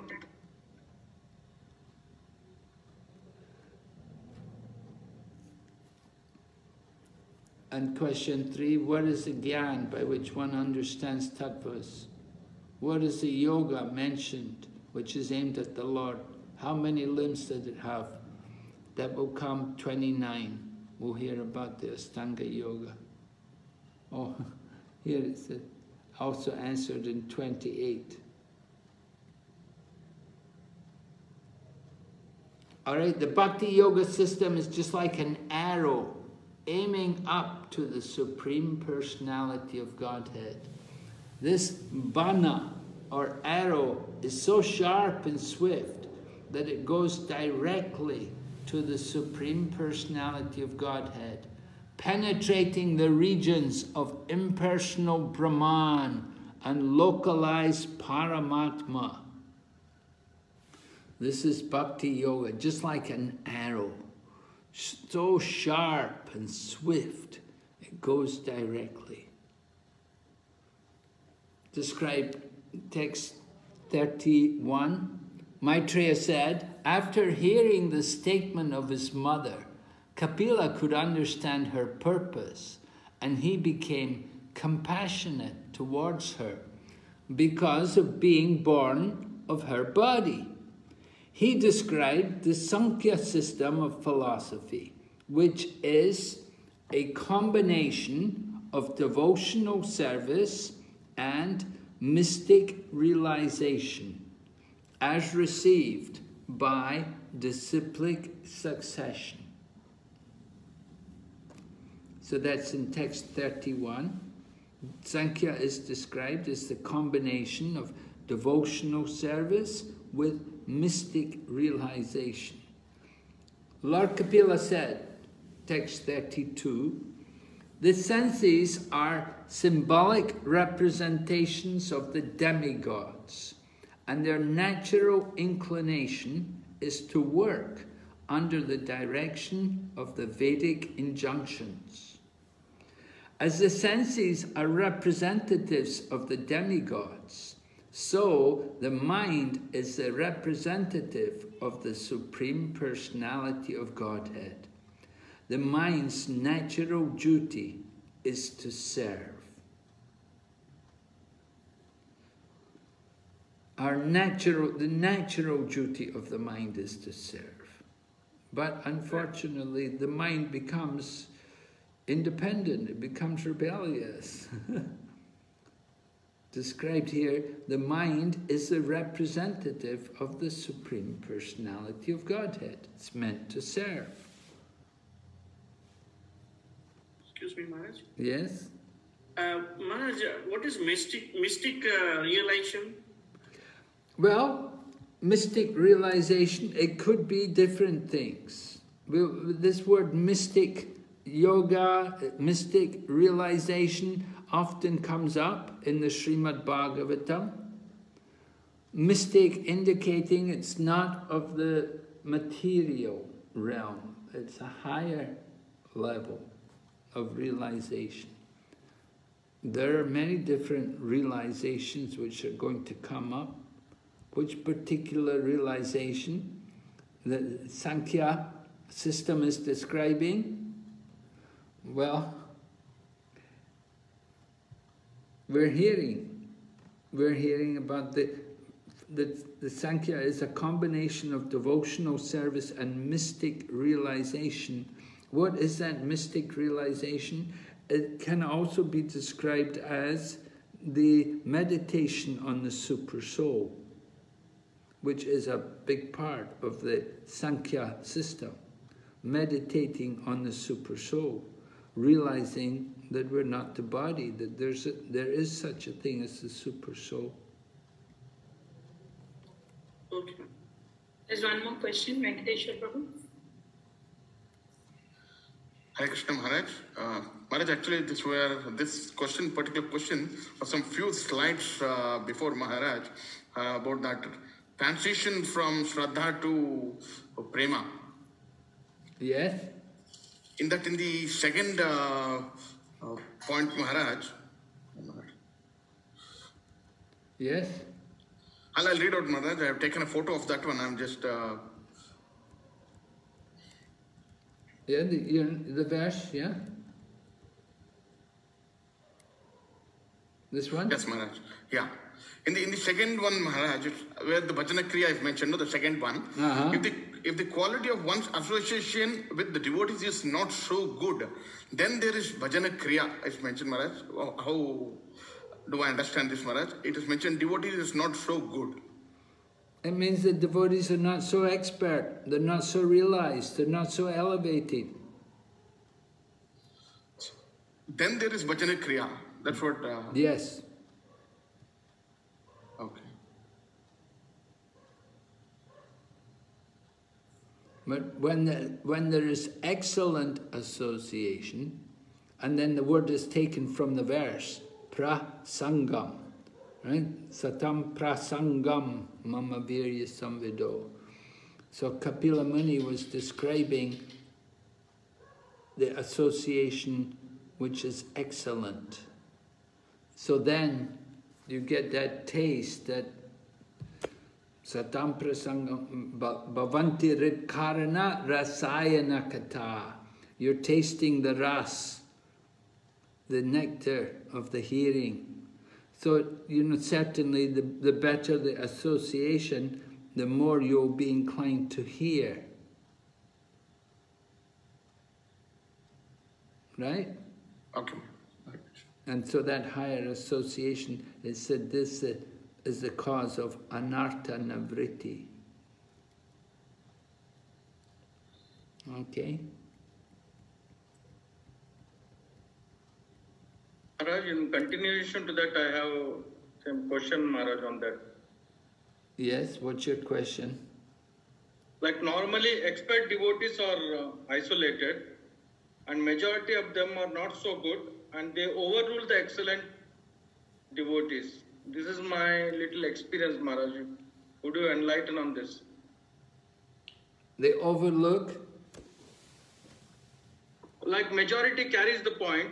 The Prasanga devotees are less, and not so advanced devotees are more. So majority dominates the Prasangas. In such situation, how to deal? Well, we have to understand that we don't know exactly who is going to become Prasanga association. They may be neophyte, they may not be so elevated at this particular time, but they may go on to become very elevated. So we have to be careful about judging people. the fact is that the association, it doesn't just depend only on the speaker. It depends also on the audience. That we ourselves have to be worthy, and we have to be mentally prepared and eager to hear. Right? This is made very clear in the very first chapter of the Srimad Bhagavatam. Sonaka Rishi is glorifying the audience. That the audience, what is their qualification? And what is the qualification of the speaker? So both are required to be qualified. It's not just a question of only the speaker, which makes the association excellent. But the audience also, they also have to play their part to make the excellent association. You understand? Little, Maharaj, not fully. Really? But I'm trying to understand. Yeah, well, thank you, Maharaj. Yeah, you had studied this in the first chapter. If you look over that first chapter, he's glorifying the audience. They have to be eager to hear. They're very eager. They're very attentive. They're not playing with their mobile phones and looking at their messages and their chats and so on. But they're really focused on this Srimad Bhagavatam.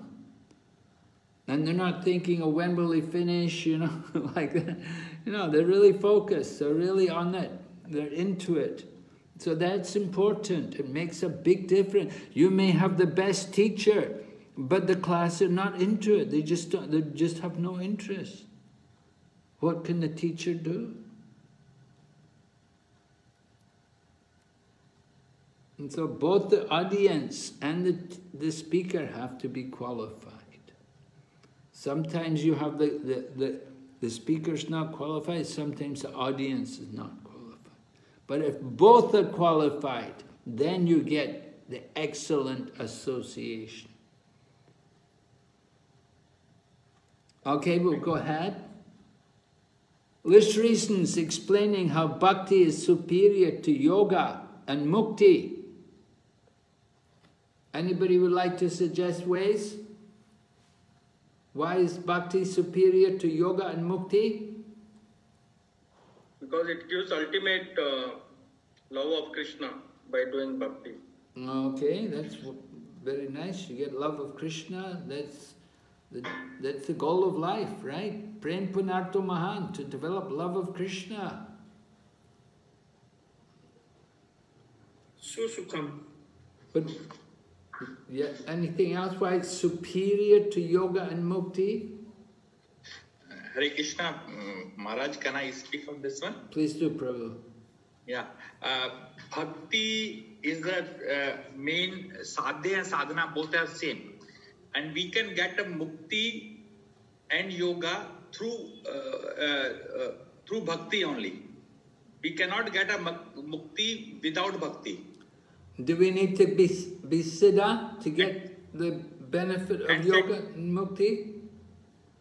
Yoga is yoga is we get united to the Krishna Supreme, and mukti is the getting free from the material detachment. Once way you can say the vairagya and jnana, knowledge. Yoga is union with the Krishna. So both can be get only through the bhakti. Without bhakti we cannot get. One thing this. Second, when we are in the bhakti, mukti become very low, because for us, either we are a material world or in an eternal world.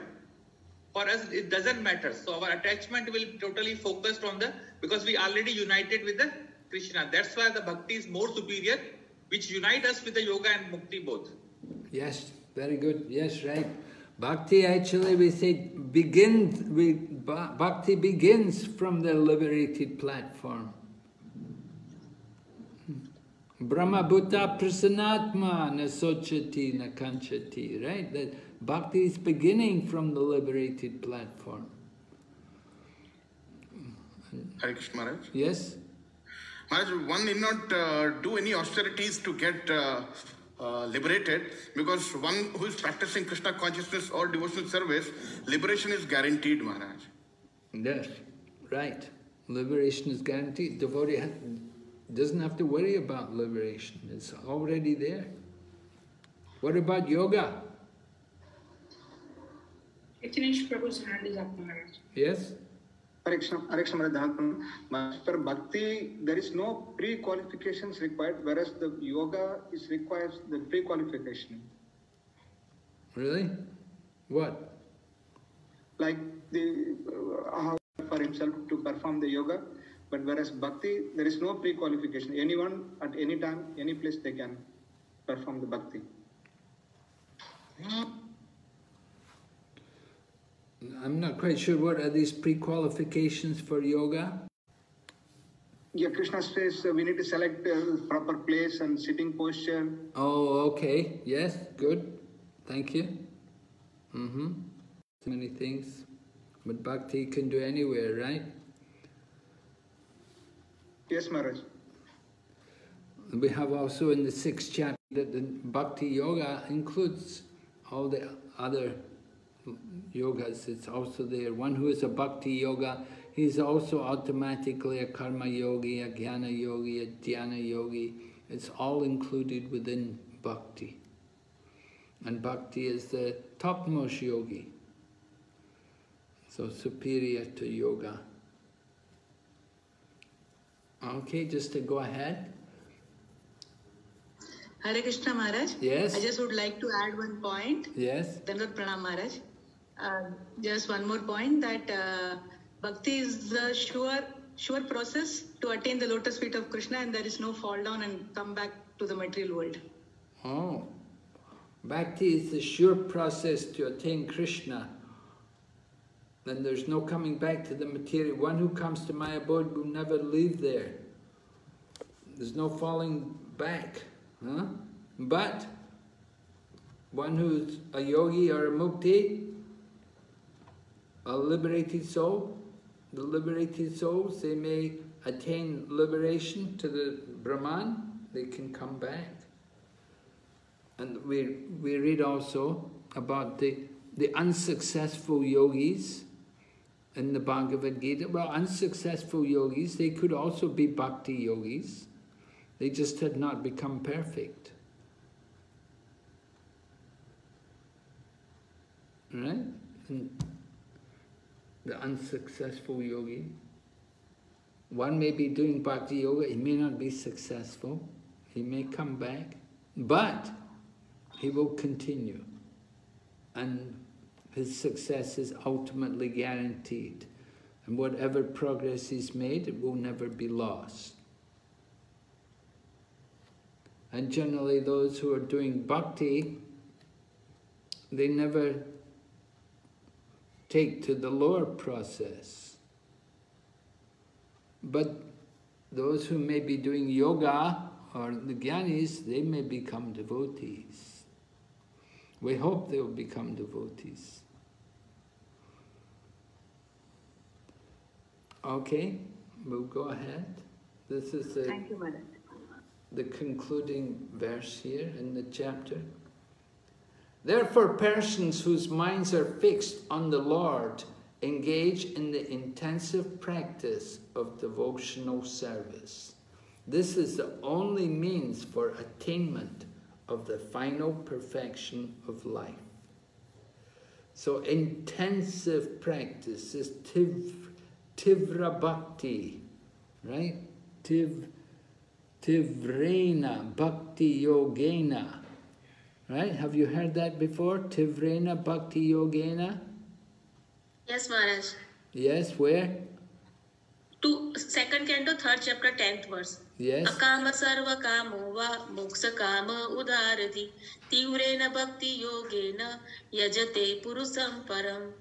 Meaning? If you have all desire, if you have no material desire, or if you have a desire of moksha, but still you have to perform the Tivrena Bhakti Yogena to the Supreme Lord. Right. You should engage in intense practice of devotional service. This only means for attainment of the final perfection of life. We have to really become intense practice of devotion. We have to do our sadhana. We have to become really, really absorbed in these things. This is the only way to get perfection. So, Lord Kapila's statement is very powerful. You can feel the potency. Just imagine if you were Devahuti sitting there in front of your son and he's talking like that to you, it would have a powerful effect on you. From Prabhupada's purport, first of all, the mind should be engaged at the lotus feet of the Lord, very steadily and naturally, because the mind is the master of the senses. When the mind is engaged, all the senses become engaged. That is Bhakti Yoga. So Prabhupada is describing to us the importance of engaging the mind, fixing the mind on the Lord, particularly the Lord's lotus feet. And then the senses will also become engaged. They will follow the mind. They're not going to do anything without the sanction of the mind. So this is Bhakti Yoga. You can see the devotion along with the meditation and concentration on the Lord. Okay, are there any questions, comments on this? Any problems? We are very fortunate, Maharaj, to get your association. No. No questions, Maharaj. No questions tonight? Okay, keep them for Thursday. We'll meet you on Thursday night. Maharaj, there is one person who has raised the hand. Okay, Prabhu. Yes, Prabhu. Maharaj, I am coming back again to the same. We know that the subtle mind is with mind, body, and intelligence. How can we understand the senses of the subtle body as Indriya? In what sense, how it can be perceived, Maharaj? Can you please? Well, I didn't mention anything about senses in the subtle body. The senses are there in the spiritual body, though. So spiritual body means it is beyond this subtle body. Yes, the spiritual body is beyond the subtle body. Okay, Maharaj. The subtle body is there with the gross body, but there's no senses there. But the mind is there, of course, and the mind is like the sixth sense. And the mind is directing the senses, giving the information to the senses. But the spiritual body is there. And with the spiritual body, there are spiritual senses. But the spiritual bodies, it's there within the soul. The spirit soul itself contains the spiritual form, which is manifest when we go back to the spiritual world. So this gross body is encompassing the spiritual body? No. Well, the spiritual body, just as the soul is within the heart, so the spiritual body is there, also contained within the soul. Spiritual body is not manifest, but the potential is there. So Prabhupada talks about the spiritual senses. The senses, just like when a person dies, you know, the senses, the sense organs are there, but there's no life in the senses. The actual functioning of the senses is not there anymore. What happened? What gave the life to the senses? You see, that's actually coming from the soul. So we have the spiritual senses, which are there, which actually give the power to these senses to function. But the material senses, because we're conditioned and contaminated, we use our senses in the material way.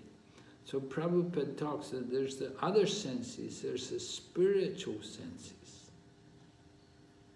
We want to, as you quoted, Rishikesha Rishikena Sevanam, using our senses in the service of the Supreme Lord. So that is the proper use of the senses.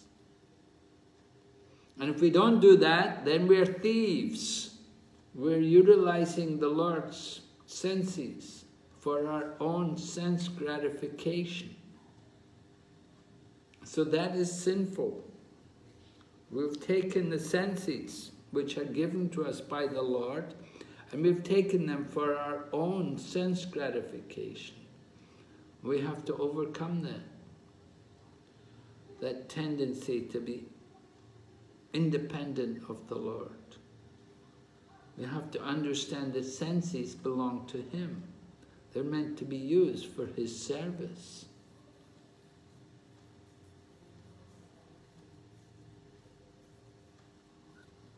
So this is can I understand them as the purified senses, the same material senses which are purified, turned to the spiritual senses? Can I understand that, or there exists a separate spiritual senses? Well, it seems like the way Prabhupada has put it there, he's talking that they're separate senses. Yes.